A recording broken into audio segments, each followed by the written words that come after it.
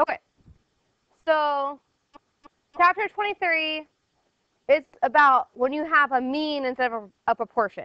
Okay, now think back to other chapters. We started off this whole process by doing confidence intervals with one proportion, right? Then we had a hypothesis test for a one proportion. Those weren't as complicated as when you had two, right? So it shouldn't be as complicated today because we have just one mean. So, but there's some things that are different. We're going to start with confidence intervals today. That's what we start with. All right, we'll get to tests later. There's going to be some differences, and we'll get into that. But just in general, if we can think through all of this, okay, let's think through all this. If you're doing a confidence interval, what are the steps to a confidence interval? Like, what should you do? What's the first thing you should do? Check your conditions, right? Now we have means now, so some of the conditions are different. We'll get there. All right, but you are still going to check your conditions first. After you check your conditions, for anything at this point, you should be writing a sentence explaining what you're doing, right? So we're going to be doing a confidence interval today. I'll show you the name of it in a second, but you're still going to write a sentence, okay? After the sentence, you do all the mechanics. You do all the math, right? What was the formula for a confidence interval for one proportion?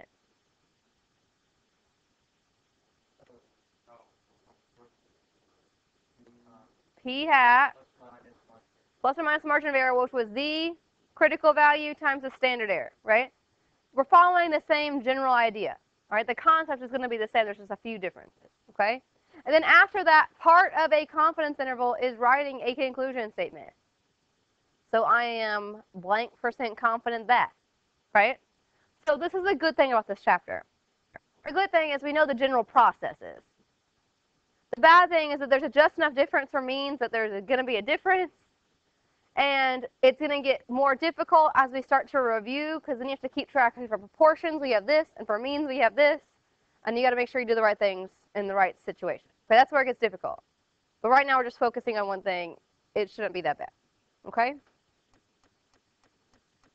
So, back in chapter 18, way back, we talked about using normal models, right, for the sampling distributions, right, for proportions and for means.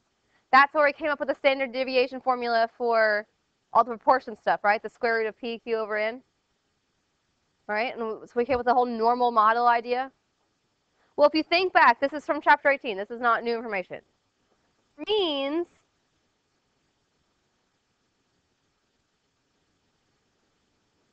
we had to have sigma over the square root of n. Now, here's one of the big problems that we're having, and I think it's just like a mutual problem. So I don't think I speak necessarily the right terminology all the time, which is part of the problem. The other part of the problem is you guys don't think there's a difference, okay? So, sigma is the standard deviation of a population, making it a parameter. There are also statistics. So quickly, before we get into this, kind of understand the difference. So far, these are some things we've done so far.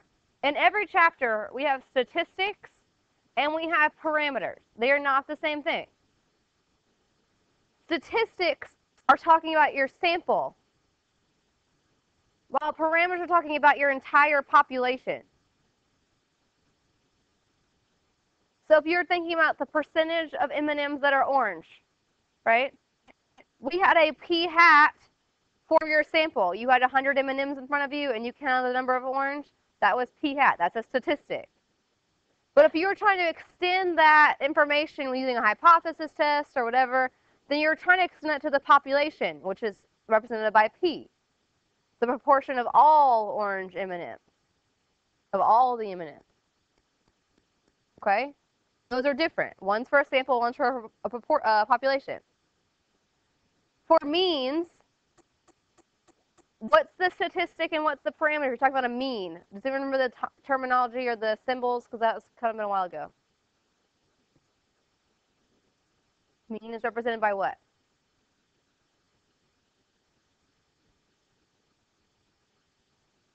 The statistic is going to be X bar, right? With the bar, that's like way back. Haven't seen that in a while, right? That's our statistic. That's our average from whatever our sample data is. That's X bar. But then the population average is mu. Those things aren't the same. X bar is your sample of however many people, and mu is everybody. Well, the same thing goes for standard deviation. We talked about this like a long time ago, like for unit 1. If we have a sample, we can find the standard deviation of the sample, and that's S. But if we know the standard deviation of the entire population, we have sigma. Okay? It's important to keep these things separate. Everyone, S is your standard deviation for your sample. So if you did, like, took a survey of 50 people and found the average height or something, then the standard deviation is for your sample, S. Okay. So here's why this is important that we know the difference. In this formula up here that I highlighted, right? The standard deviation from chapter 18 was sigma over the square root of n. But think about what happens when you're doing confidence intervals. The data you generally get for proportions or means or whatever is a sample, right? Why on earth would I have a sample mean, right, because it's a sample, I would have a sample mean and then somehow know the population standard deviation? That doesn't make any sense, right? If I took a sample, I'm going to have a sample mean and a sample standard deviation S. But why would I know sigma? Generally, I don't, right? So if I don't, I'm going to have to replace sigma with S. Then I'm estimating. And when you're estimating, that means we can't use a normal model anymore. That's a problem, right? That's what we're going to have to do. We're going to have to use S and not sigma. Does that make sense? But this formula was just so we could have a normal model. And now I don't have that formula. I'm estimating it, so I can't estimate and use a normal model. It doesn't work. Okay? So that's one of the biggest differences means than proportions is we can't use the normal model. There's a new model we're going to talk about today. Here's the good thing. The new model generally works just like the normal model, okay, with a few different things. So like the big concepts are still the same. The ways you use your calculator are still the same. Just different model, okay?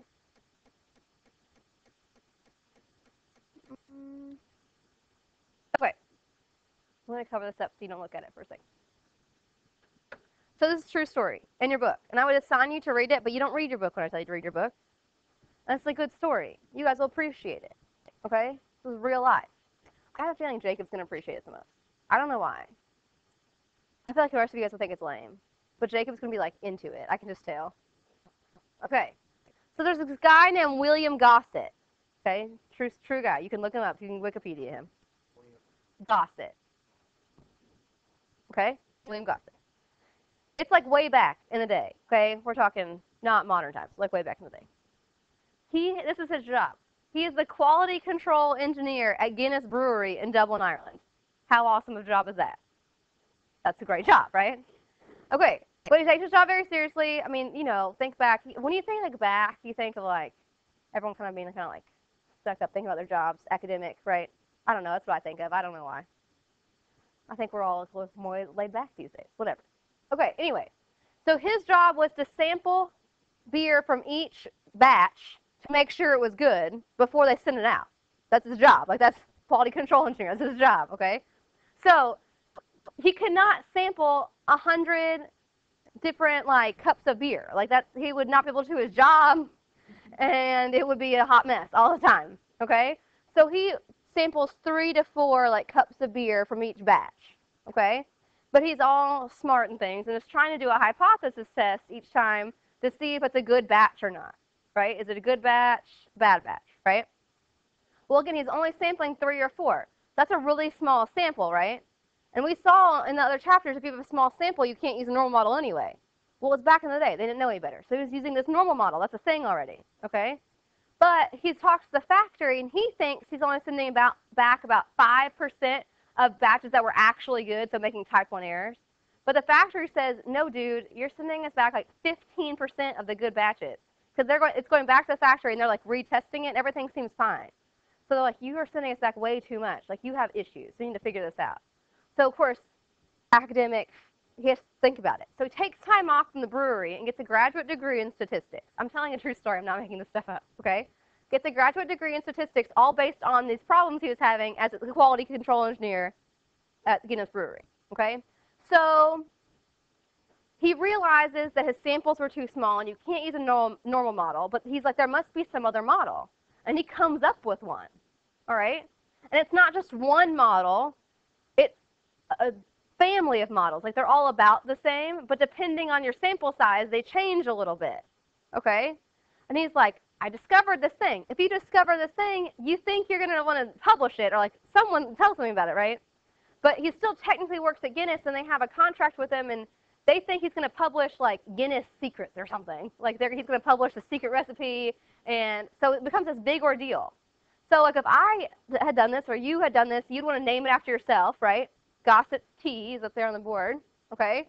But he can't name it that because he works there and they think he's gonna like give away secrets or whatever. So he just renames it as the Students Tea Distribution, okay? So he does all this work, discovers this thing, can't even name it after himself, all right? How much does that suck? I know. But because of him, Guinness Brewery quality control engineer, we now have this new family of models that we can use for meat. All right? Yeah, so he was still working there. He just took time off and went back. So yeah. So he came up with this new distribution so he didn't have to test more. He could just test 3 or 4 and they would work. Yeah, so that's where we get here to, yes.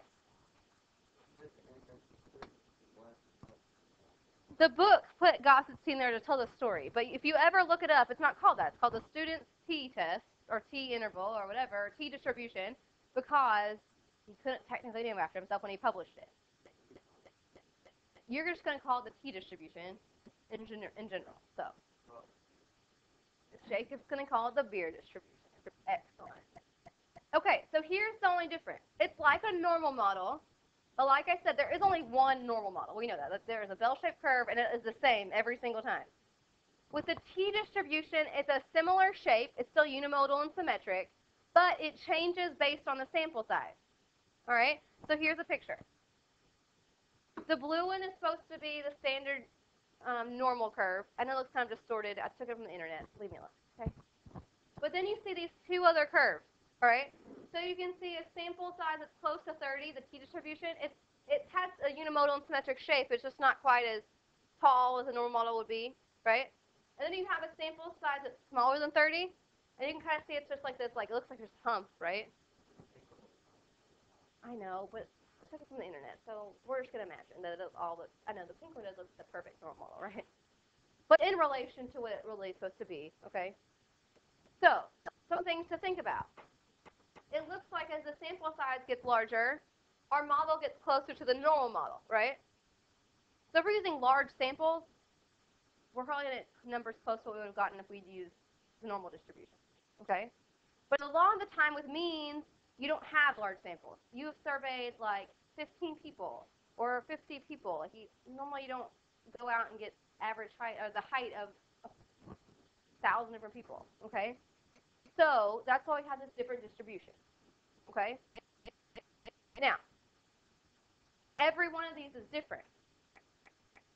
So you have to specify which model you're using, which T model are you using. And you do that by naming the degrees of freedom. That's a really fancy name for just saying which model am I using. And today, when we talk about it, the degrees of freedom is just the sample size minus 1. But that indicates which model you are using. Because you can see they have different shapes, right? So depending on the sample size, it's going to depend on the degrees of freedom. So that's like the biggest difference that we have today is we're going to use T instead of Z. Okay? These are not just the only, there's not just 2. Like there's like incremental ones in between. So yeah, you're going to use, if it is smaller than 30, it's going to be closer to what that looks like. Okay? But again, general idea and things to do in the calculator are going to be the same, but we're using a T instead of a Z. Okay? Are we good with that? All right. And we said this earlier. The first thing you need to do for a confidence interval is check the condition. Well, all of the conditions for independence are the same. Right? Do we have independent samples? Is it random? Is it less than 10%? Again, for whatever reason, generally with means, you have smaller sample sizes anyways. So people don't always check the 10% condition because they're using these really small samples. With proportions, there were questions like, okay, we sent out a survey to 200,000 people. Right? That's a large. You got to make sure that it's not less than 10%. But most of these are going to be like, we surveyed 60 people, 115 people. All right? So it's not going to be these large things. For sample size, though, we don't have success failure anymore. That's not a thing because we don't have P or Q. All right? So here's the other difference besides T. For your sample size, you have to assume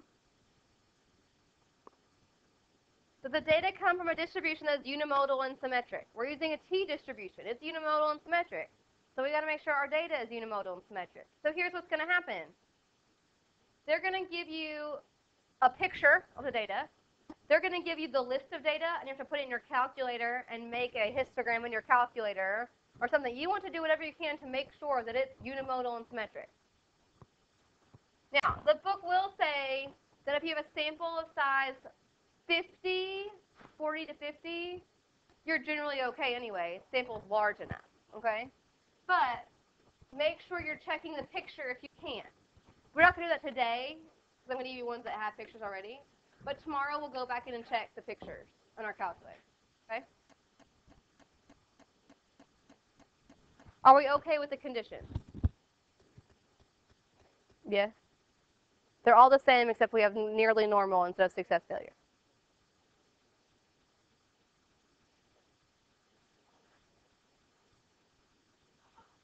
Any questions about that? Okay.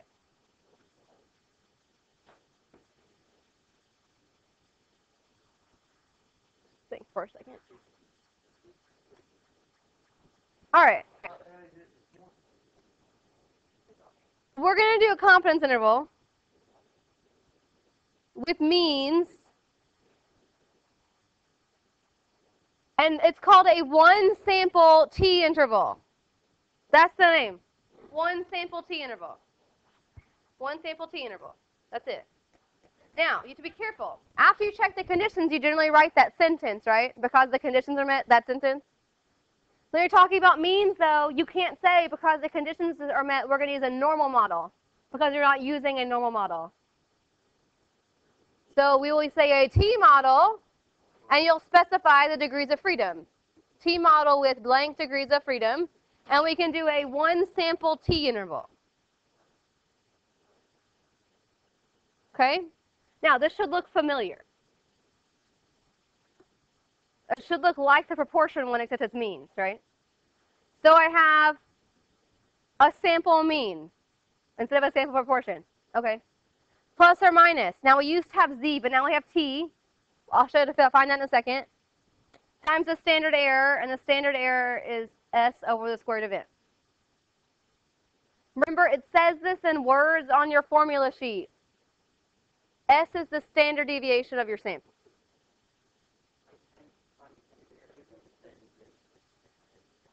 Okay, taking back to chapter 18. You're trying to use a sampling distribution model. So that's a model of all the different samples, that, like all different means that could occur in samples of size, let's say 15. All right?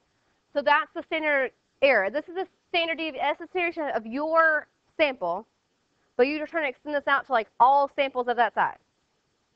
Yes, Jacob. So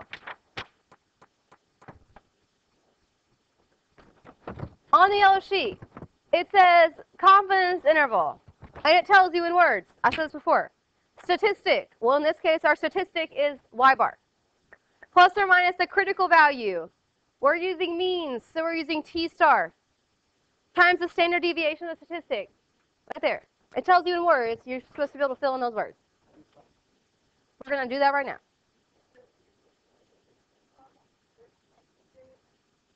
So in this case, we're using degrees of freedom in minus 1. So whatever your sample size is, minus 1. That'll change when you do 2, but and a 1 sample t interval, because we're doing intervals today. We'll do tests tomorrow. We'll get to 2 sample means too. See how this goes? That's like all the same. We're going to do chi-squared.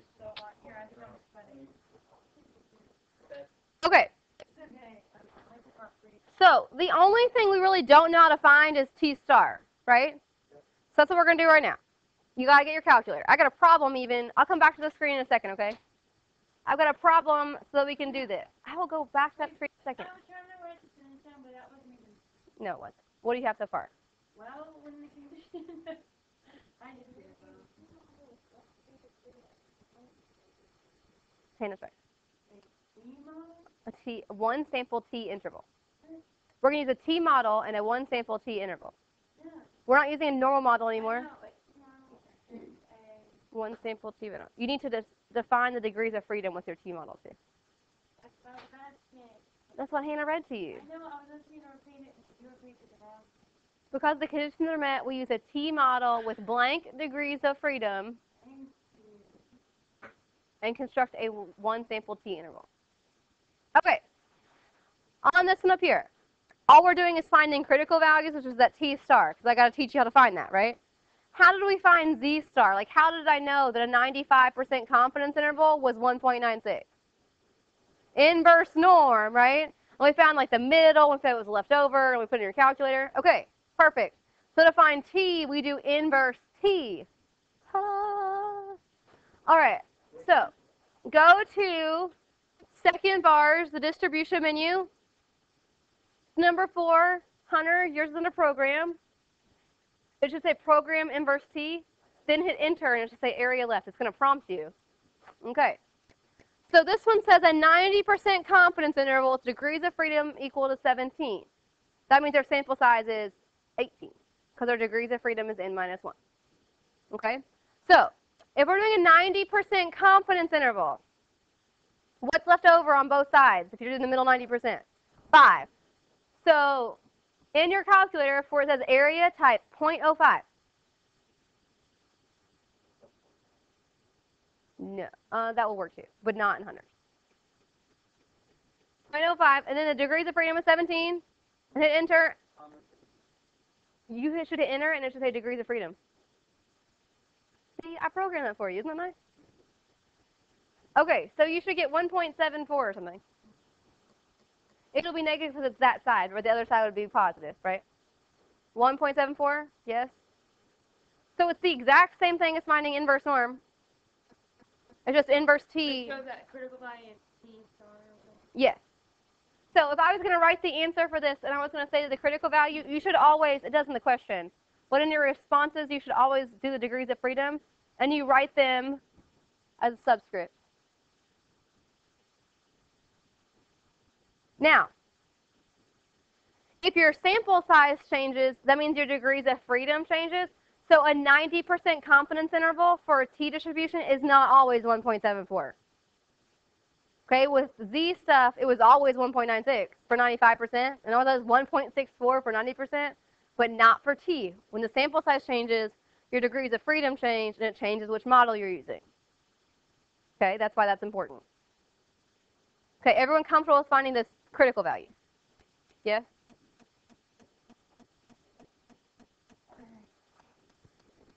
How do you do what, Supat? This one is just asking you a critical value. Okay. Now, there's this one box right here. See this box? I'm going to say this because it will come up on an AP exam, but then I'm going to not talk about it anymore. If for some reason, I don't really know the scenario where this would happen, but if for some reason in the question they tell you the standard deviation of the population is, right? Standard deviation of the population is sigma, right? If you know sigma, then you can use sigma and you can use z instead of t. That's okay. That's rare. That's hardly ever going to happen. You could do it. Now I say this because on the AP exam, this is what's going to happen. You're going to get a multiple choice question. And it's going to ask you about means. And it's probably going to be the stuff we've done with t, okay? But the choices are going to be as follows. They're going to ask you what kind of confidence interval do you use. And it's going to say 1 proportion Z interval, 2 proportion Z interval, 1 proportion T interval, or sorry, 1 sample T interval, 2 sample T interval, and then it'll say 1 sample Z interval. That is a thing that exists, so you shouldn't automatically discount it because you think it's not a thing. It's a thing. Just go back to your problem. Do you have 1 sample or 2? That should eliminate some choices. If you're talking about means, does it tell you the standard deviation of the population or just the standard deviation of your sample? If you know the population standard deviation, you know sigma, you can use Z. If you don't, you have to use T. Okay? That's the only time that generally comes up. They don't try to trick you that much from the AP exam. But it could happen. Okay? I'm not talking about that anymore right now. Okay, but does that make sense? If you have that one thing. All right.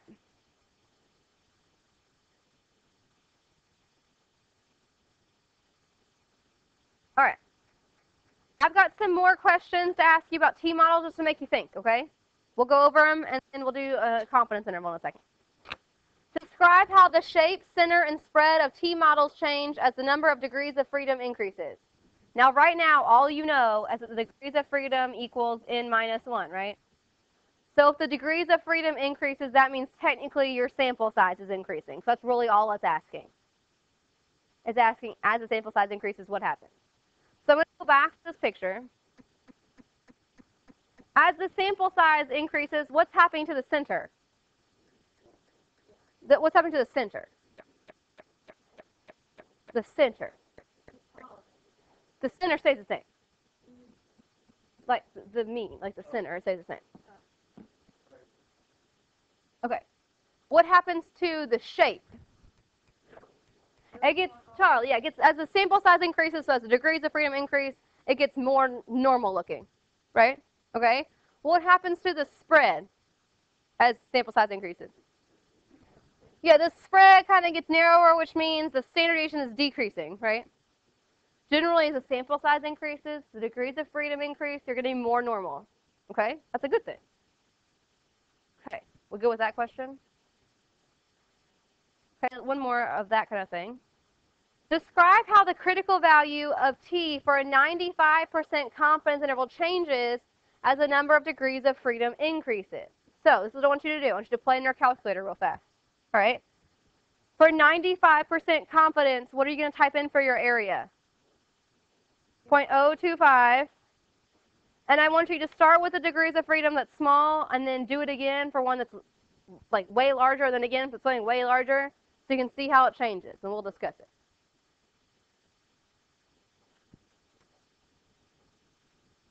Yeah, type in that for your area in inverse T, and then change the degrees of freedom, make it increase. Keep doing it a few times.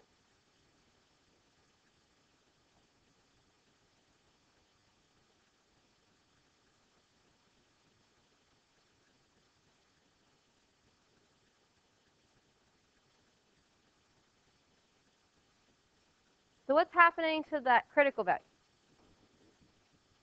Well, okay, if you're looking at the negatives, it's getting larger, right? Okay. So that should make sense. Go back to this picture. If we start out here with a sample size that's smaller than 30, that means the degrees of freedom is small, right? Then let's say this is 95% right here, right? It extends out here. So like 95% starts out here, but then you increase the degrees of freedom, it's actually like right here, right? If you look at the numbers, you get closer and closer to 2, sort of, right? And we said as the sample size increases, degrees of freedom increase, we get closer to a normal model. What's the Z critical value for 95%?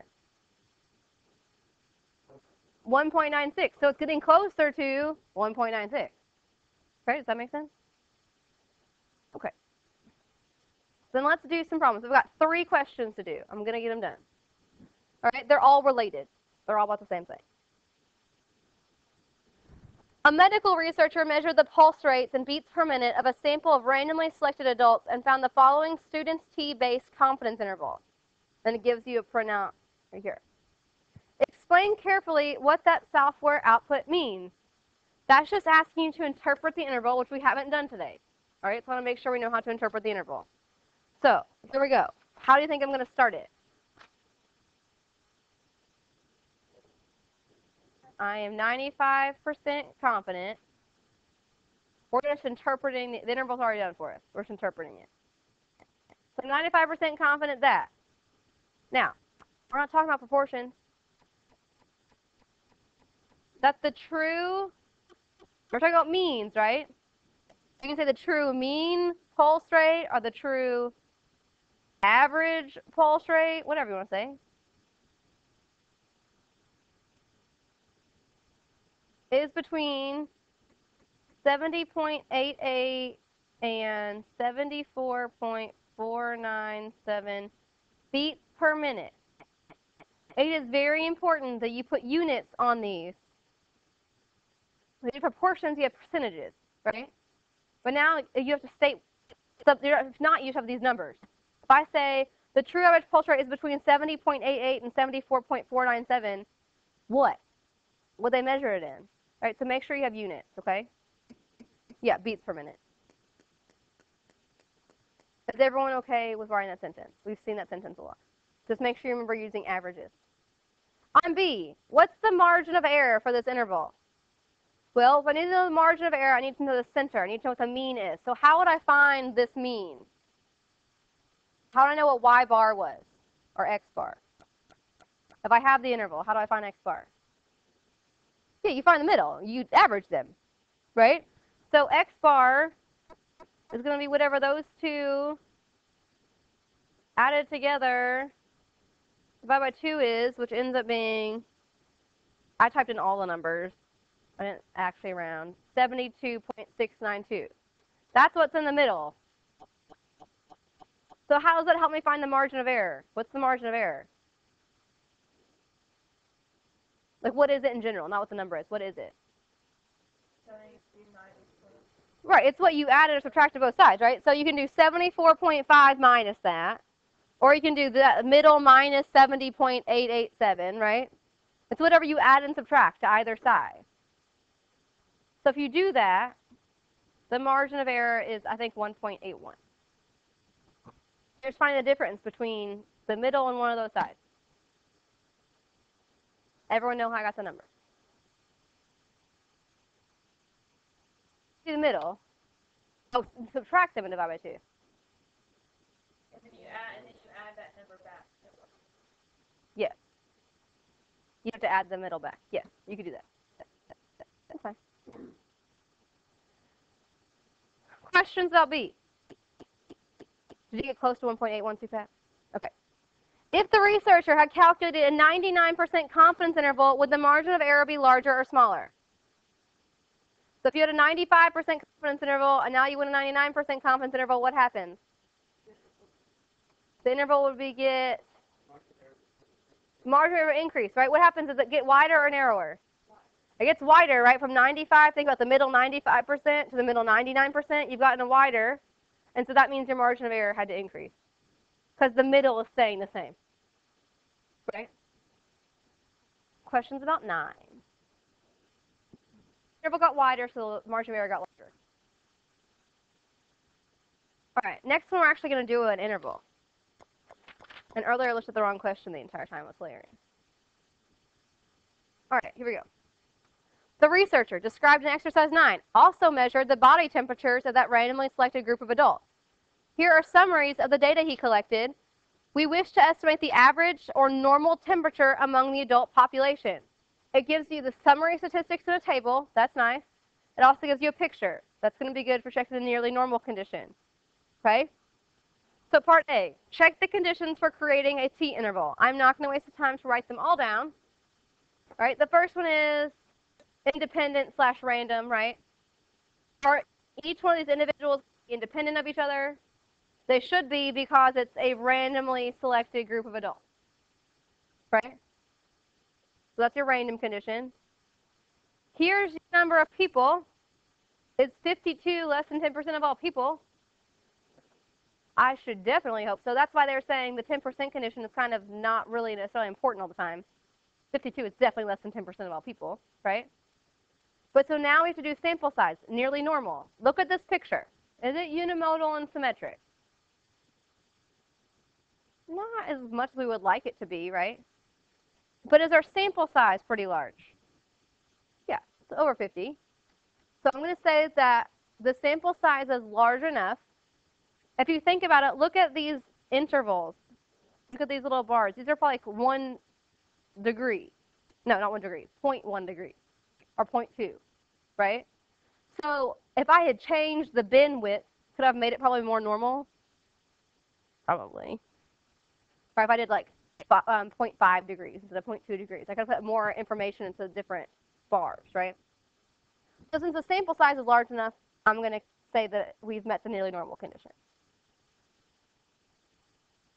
You especially want to watch out if you have smaller samples, or if your histogram is like definitely skewed or definitely has a crazy outlier, then you'd be more cautious. Here I can see all of my data is all nice and kind of put together in the same range of temperatures. I've got a large enough sample size, so it should be okay. All right? So check my conditions. Because the conditions have been met, I can use a T model with what degrees of freedom? 51 degrees of freedom, and a 1 sample T interval, right? You want to identify the degrees of freedom somewhere in the question. They will count off if you don't. This is why. The AP graders, if you make a minor mistake, want to make sure that they can follow the rest of your work so they can give you points to make sure if you knew the real concept, you just made a minor mistake. If they don't know the degrees of freedom you used, they don't know what model you used, they can't do that. Okay? On part B, find a 98% confidence interval for the mean body temperature. So we've got Y bar plus or minus T of 51 times S over the square root of N. That's our formula, right? So you have to look at the chart to find information. What is Y bar?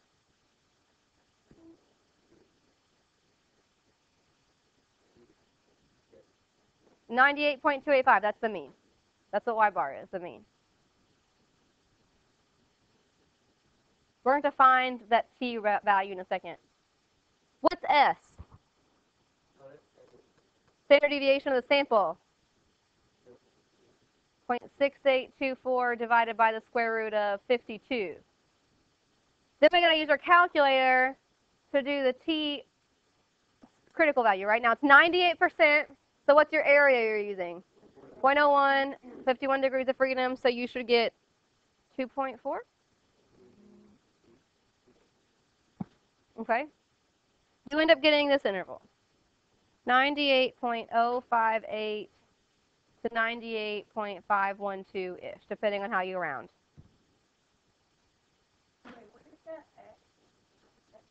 S is the standard deviation of your sample. So we need to explain the meaning of the interval. I'm not going to take the time to write it out, but we should say what? We are 98% confident that the true mean body temperature is between 98.06 and 98.5 degrees. Make sure you have degrees somewhere in symbols or words. Have to have units, right? In part D, explain what 98% confidence means in this context. This goes back to chapter 19.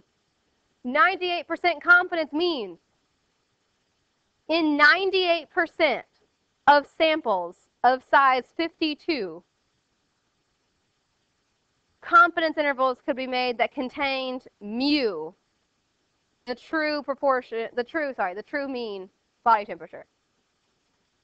Right, that's from chapter 19 stuff too, right? 98% of samples of size 52 would be able to construct a confidence interval that contained the true mean mu, like the population mean.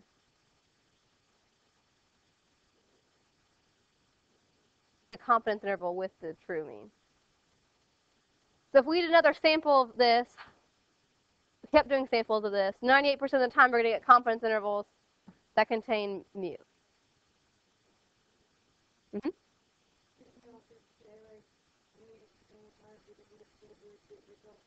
That's the p-value. Close though. And then on part E, 98.6 degrees Fahrenheit is commonly assumed to be normal. Do these data suggest otherwise? Look at our interval. Is 98.6 in your interval? No. So these data suggest otherwise, right? I'm 98% confident that the true mean is in my interval, right? So since 98.6 is not in it, I think there's evidence that the true body temperature is not 98.6.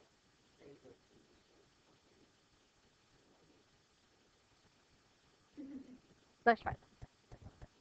Questions about this? It's generally the same, right? All right, quickly I want to go through some other questions about this question. It's number 15, but it's about the same question. Okay? Consider statistics, yada, yada. A, would a 90% confidence interval be wider or narrower than the 98% confidence interval from the last question? Narrower, right? You go from 98% and then you go to the middle 90%. So it's going to be narrower. What? Okay, well, okay. You can say more narrow. That's fine. What are the advantages and disadvantages of a 98% confidence interval compared to like a 90%? So what's an advantage of having a 98% confidence interval instead of a 90% confidence interval? It's the obvious thing, contrary question. No, we're not. You're more confident. You're 98% confident. What's a disadvantage? You have a larger interval. Right? We're going to get to that. But yeah, so we have an advantage that we're 98% confident, but we have a disadvantage that we have a wide interval. In C, if we conduct research, this time you have a sample of 500 adults, to 98% confidence interval to check. If you increase your sample size, your interval is actually going to get narrower. But you've increased the sample. Right? And you said that as the sample size increases, that the t decreases, right? You said that earlier. Last one, I'm gonna finish. I just want to set this up for you. How large a sample might you allow you to estimate the mean body temperature to within 0.1 degrees with 98% confidence? This goes back to setting up the margin of error equation and solving for n. But I want to say this. If you did that, you'd have 0.1 equals, and you'd have a t critical value of n minus 1 times s over the square root of n, right? We could go back and get s from the last question, from number 13. But if you don't know n, can you find t?